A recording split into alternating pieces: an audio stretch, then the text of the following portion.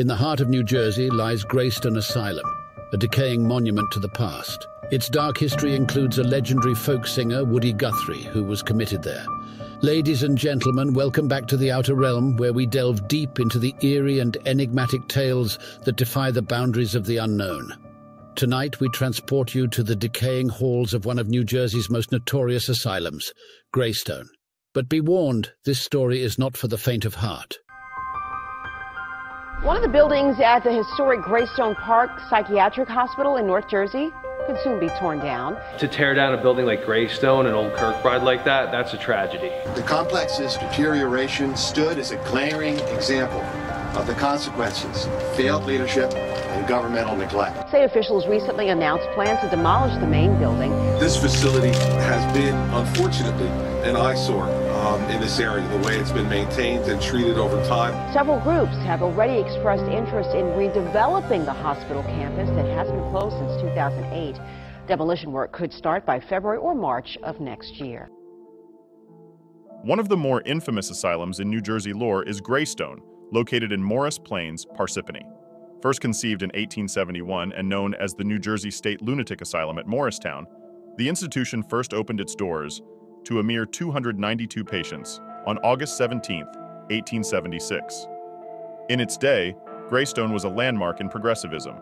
Designed by Thomas Kirkbride, the hospital advocated uncrowded conditions, fresh air, and the notion that mental patients were curable people. Over time, the humane reputation of Greystone was tarnished, as overcrowding became the norm. The hospital, which was originally meant to house hundreds, once contained 7,674 patients in 1953. Overcrowding was a problem almost immediately in the hospital's history.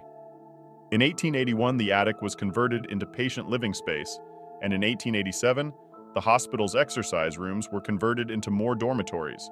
Overcrowded and understaffed allowed for escapes, injuries, and the spreading of illnesses. Many patients died in the hospital from an outbreak of typhoid fever in 1895. This was just the start of the asylum's decline, as it is also rumored to have participated in unspeakable experiments on its patients. The underground tunnels connected various buildings and were used to transport patients.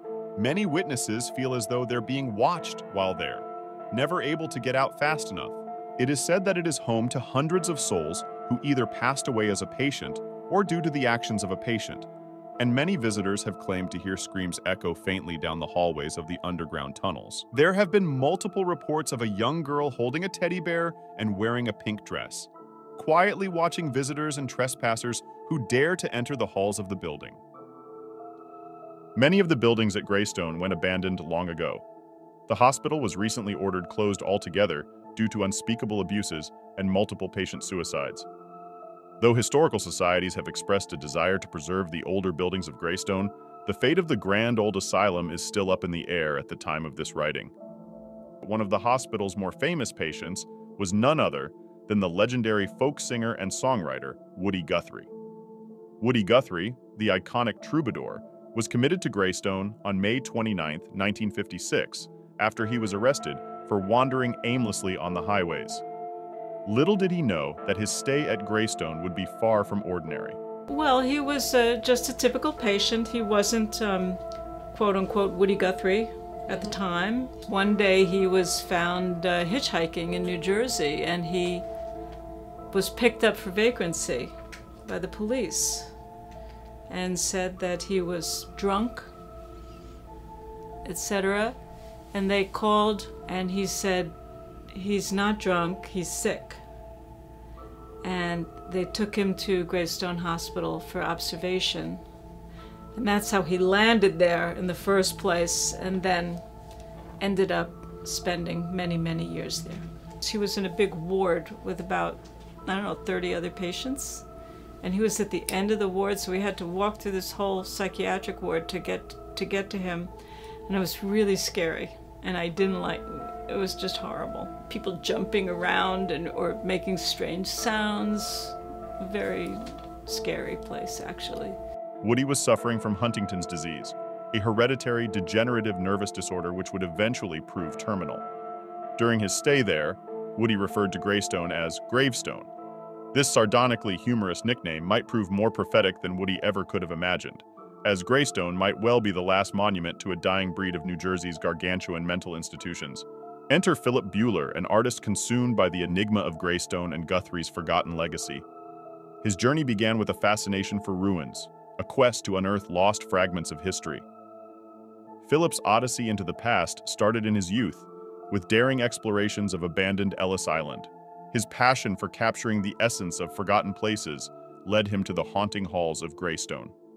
Within Greystone's forsaken wards, Philip and his companion Bill Grafe stumbled upon the chilling remnants of lives once lived. Patient mugshots, devoid of names, only bearing case numbers, painted a grim picture of transformation under Greystone's care. It was during these explorations that Buehler uncovered the link to Woody Guthrie. This revelation propelled him deeper into the archives, unearthing letters, photographs, and home movies that shed light on life within these walls. Philip's findings breathes life into the memories of Greystone and Guthrie, challenging us to remember the forgotten. Ladies and gentlemen, as we conclude our journey through the shadows of Greystone Asylum, remember that history is not always what it seems. The echoes of the past, the mysteries of the unknown, they linger in the crumbling walls of these forsaken places. Philip Buehler's courage in uncovering the forgotten stories and the memory of Woody Guthrie's time at Greystone remind us that even in the darkest of places there is a spark of humanity. As we bid farewell to this chilling chapter, may we continue to seek the truth, to unravel the mysteries that lie hidden in the shadows, and to remember the souls who once walked these haunted halls. Thank you for joining us on this journey through the outer realm.